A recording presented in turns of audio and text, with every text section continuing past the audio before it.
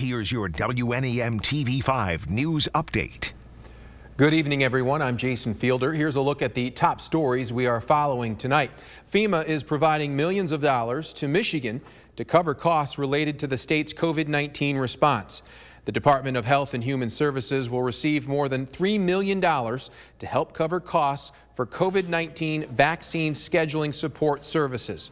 The state says the funding will help support the state's goal of vaccinating 70% of Michiganders ages 16 and up. As of Friday, 50% of residents have received at least one dose of the vaccine, and 38% of Michiganders are fully vaccinated. And tonight, the state of Michigan is reporting more than 3,400 new coronavirus cases. That's a decline from yesterday. The state also recorded an additional 131 deaths. That brings the state's total to 844,000 cases, with deaths reaching 17,742.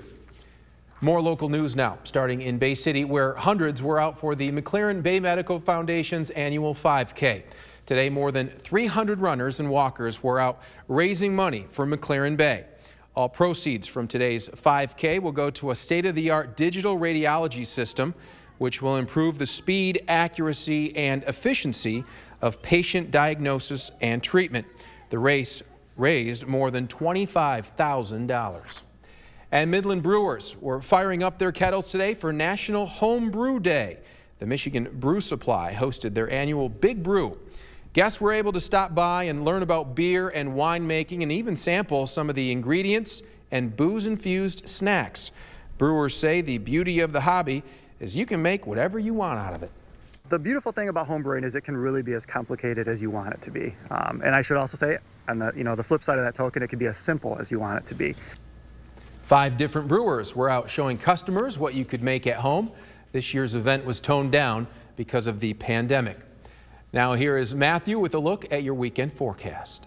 Thank you, Jason. Well, we did have some light shower activity move through the area throughout the afternoon today. Luckily, things are starting to clear out for the most part. We're seeing some more sun out there this evening. We'll take a look at the First Warn 5 Sky Tracker. There's that main portion of shower activity finally off to our east. Now, skies are clearing out, but we are going to still have some clouds through the overnight here on the First Warn 5 hour by hour. So this is getting towards midnight tonight. That cloud coverage will start to build back in. We even have the chance for some isolated showers and thunderstorms throughout the overnight, especially between around midnight to 5 a.m.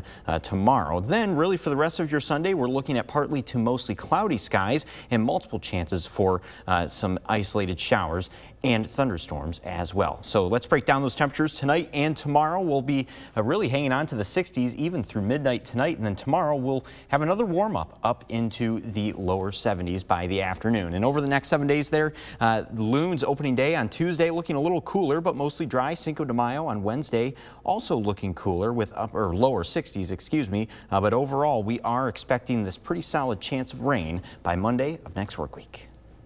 Remember to tune into WNEM TV5 on air and online 24/7 for the latest news, weather, and information.